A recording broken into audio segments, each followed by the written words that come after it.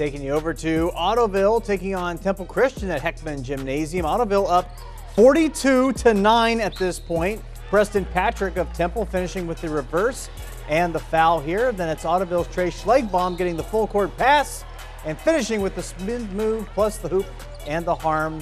How about some more Patrick? This time he hits the corner three. Ottoville still pushing the tempo.